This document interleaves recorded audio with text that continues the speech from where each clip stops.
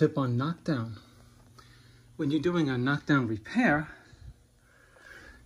you have to see what is the direction of the texture applicator in the original job. Would you say that's going up and down or side to side? Correct, side to side. We have to duplicate the application side to side. I have a Lexand applicator right here from Hyde. Very good tool. Let's do it. Come on, so look at that, side to side, side to side. Come on now. Nice and easy. Spencer, when do you start knocking it down? I tried to do it. I followed all your directions, but it didn't look right. When do I start knocking it down, Spencer? Answer. When the material loses its shine. That's when you start knocking it down. Okay? There you have it.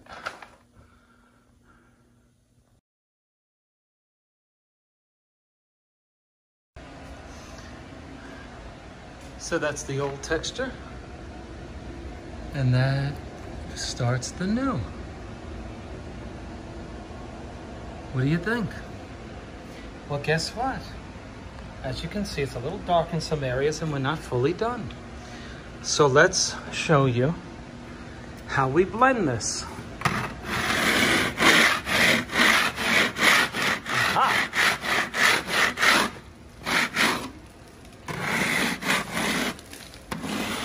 Nice and easy. Oh, now that's looking better, right? We're not done.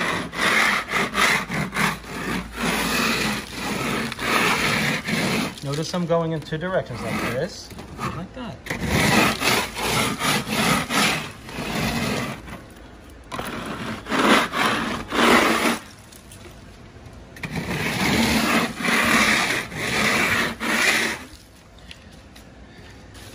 How's it matching up?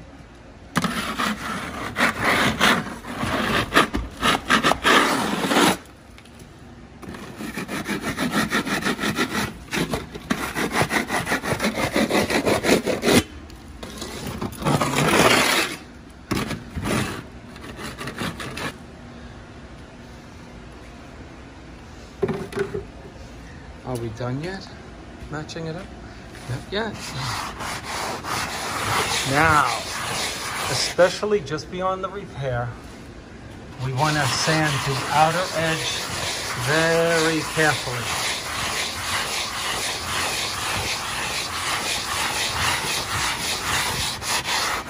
How do you know you're done?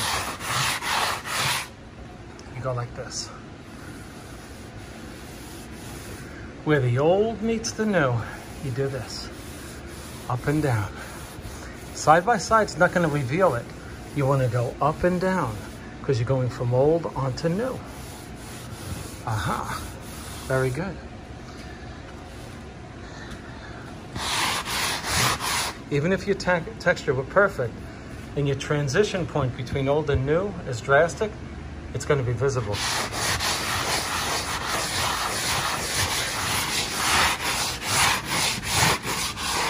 New texture that doesn't have paint on it, such as this one does for years of paint.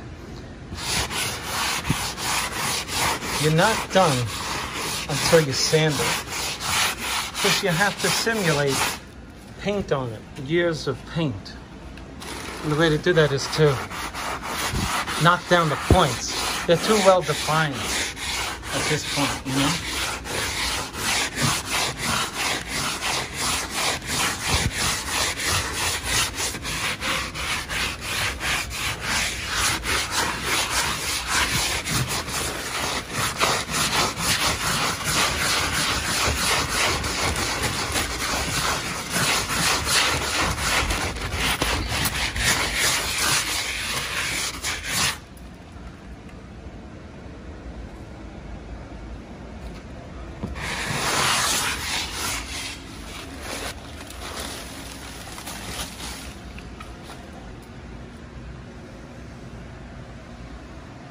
Take a step back, give it a look, and when you paint it, which the customer's not having me paint it, Somebody drove through the wall. It's a garage.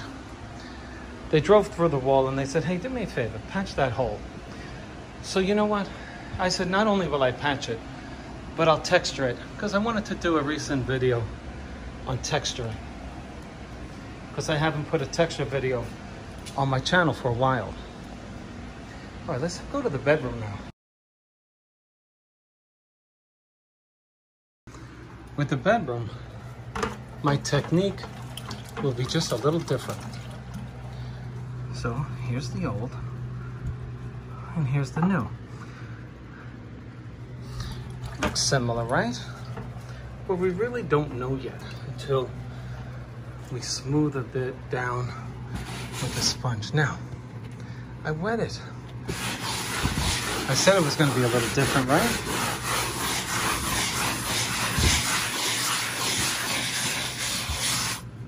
One, this is reducing the dust.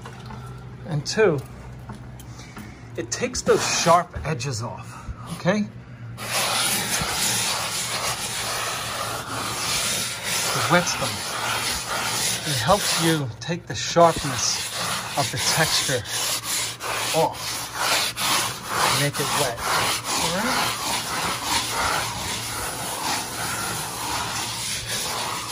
You see now?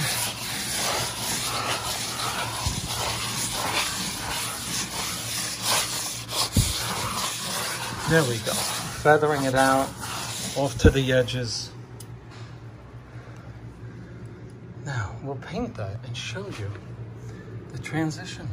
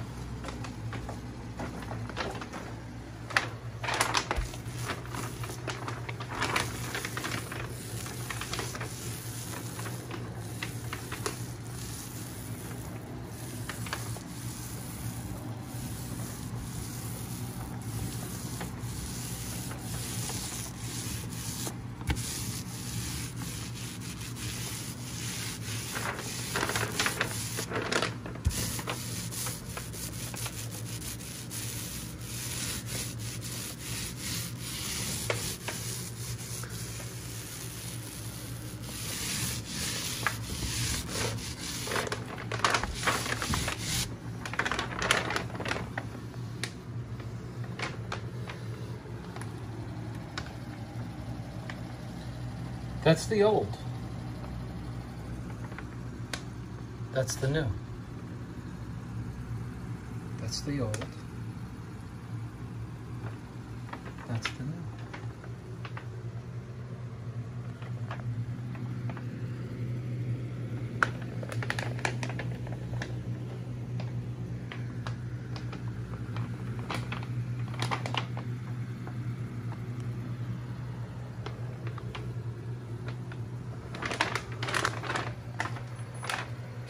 Let's get this painted.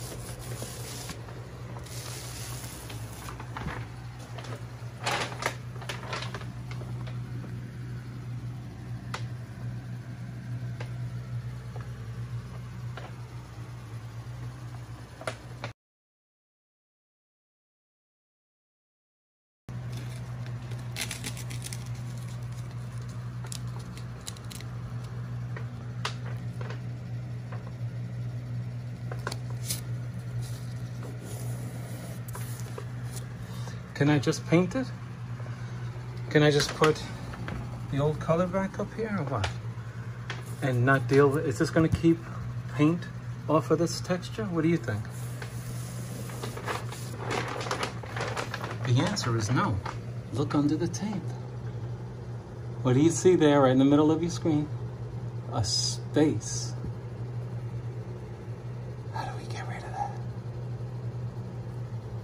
We're gonna put clear caulking in there so that we clog the seam and it dries clear and you can't see that it was caulked because it's clear and it takes on, it's translucent and transparent.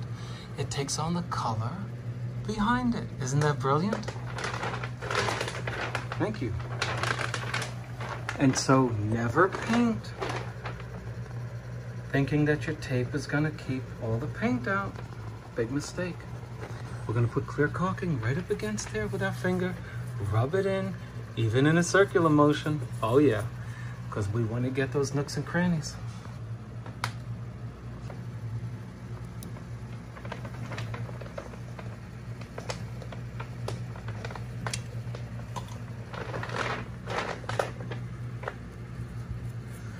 Oh, don't pass up this task. Gotta rub it in. Gotta rub it in. You'll be happy you did it. Gotta rub it in. Don't pass it up. Spencer, it's gonna make a ridge. There's already a ridge. This is a textured surface and there's already a ridge from the paint. Okay? So don't worry about the ridge. They'll deal with that when they change the color of the room. Now, we don't see a space there, do we? Okay, now you understand the point I'm trying to make.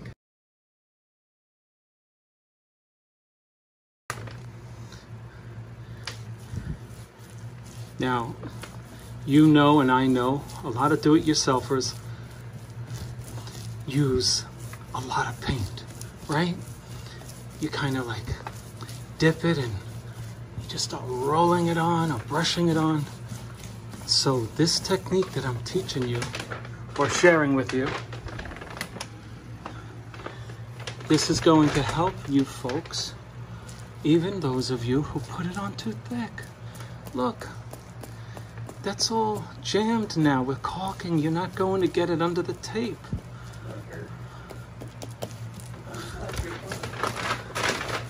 Look at how beautiful. And guess what we're gonna do?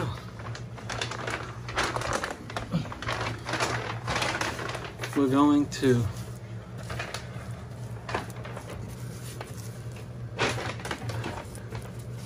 take the tape off right away. Why?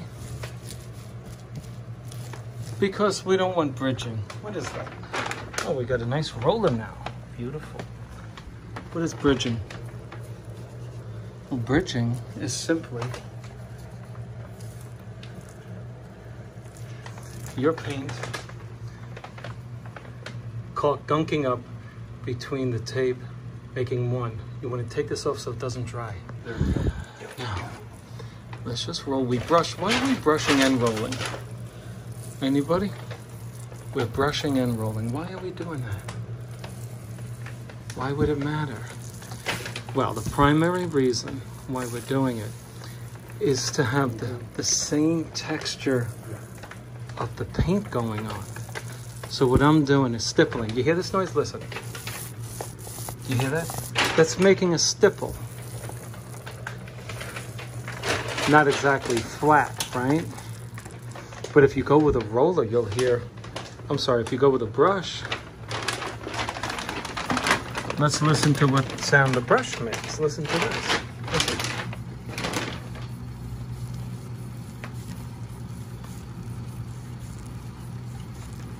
Now listen to the roller. The sound is different. And look at the difference in how it lays out. See that? So, if you want to do it right, you want it all to look like this. That's why we're doing brush and roller. Now, I promised you I would take the tape off on the video so that you could see how it looked immediately after me finishing, right? And that's what I'm gonna do for you. Now, when you're rolling texture, press down on your roller a little harder than normal, because these nooks and crannies, when your paint dries, you're gonna see it if you're not aggressive enough. Now, let's just take that off and see how I did. Well, I'll be a son of a gun. Look at that. Look at that. Can somebody just type in the comment section, if you don't mind, just to stroke my ego a little bit?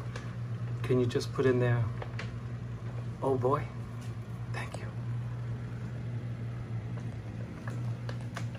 Oh boy. I like that. Yeah.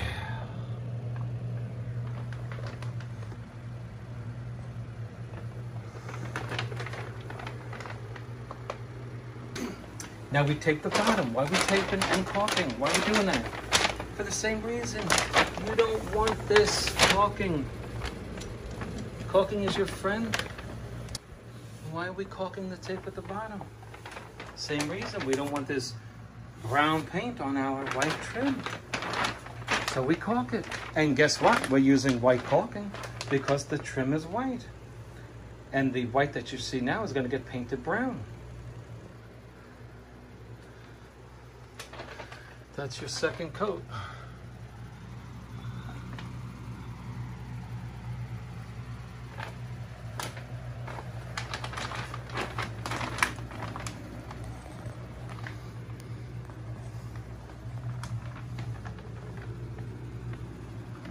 Let's let it dry and I'll show you all cleaned up.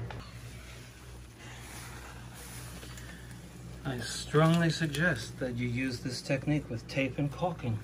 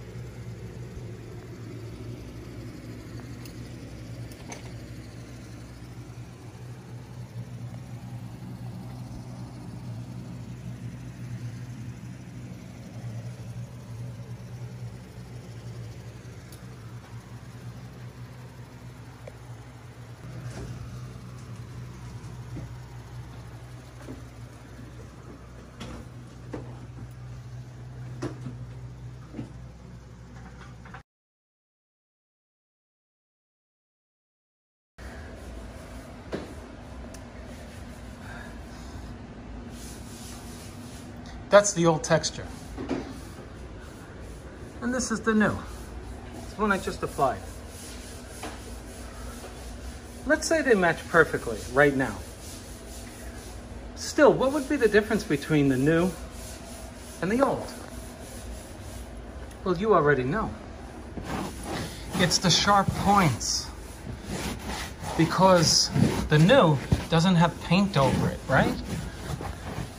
But the old does. And so its edges are softened. Those edges you're looking at in the middle of your screen, they have a minor radius to them. While the new, they're more sharp. You see that in the middle of your screen?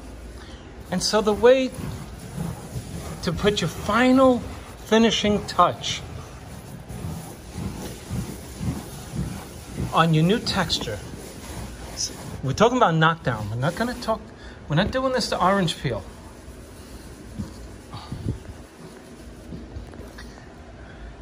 Take a look at that sharpness, right? Watch this. Get a good look. Ah, you see that? You see how I made it less sharp? Look. I'm rounding the edges. See that? Because where it's been painted already, the paint has coated those edges and made them round. And so you want to simulate to the best of your ability the old look. So, you know how some people walk around with torn jeans, or furniture is made to look what's called stressed? We're stressing the knockdown, especially where new transitions into old. We want to go up and down, side to side, because we don't want some drastic transition. All right?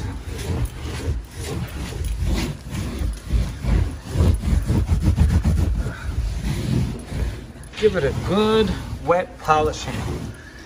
Okay, and that'll round out your edges. And then, of course, here's what I would recommend. That you put a semi-gloss on your new knockdown when you're doing a transition. Why semi? Well, semi has plastic in it, right? And so it'll hug those, and it's thicker paint than flat.